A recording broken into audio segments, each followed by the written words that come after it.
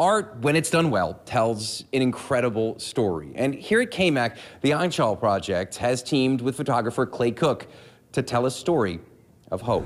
It's so different because when portrait and lifestyles photographer Clay Cook first met with the team at the Anchal project, the connection was immediate. I loved it because their brand encompasses everything that I love in photography, which is fashion and textiles and structure and lines, and then you couple that with the humanitarian aspect. The Anchal Project is a local, nonprofit clothing brand that hires and trains women in India, paying them a living wage to construct their clothing. 5 years ago, the brand, founded and run by the sister team of Colleen and Maggie Kleins, decided to allow Cook the opportunity to visually document the artisans they work with in India.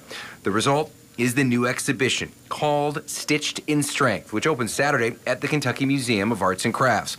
Colleen Kleins says Cook's work tells a powerful tale of the people they help. To have an outside person tell the story of our brand, of the women, is in a visual way that it impacts the viewer, I think was really important. Stitched in Strength is a combination of slice of life and portrait photography.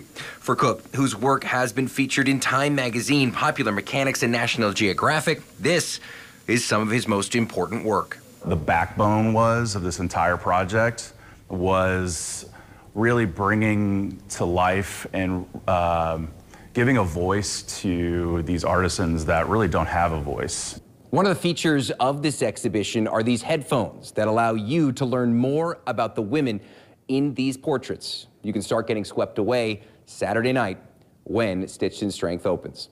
In downtown Louisville, Sam Carter, WLKY News.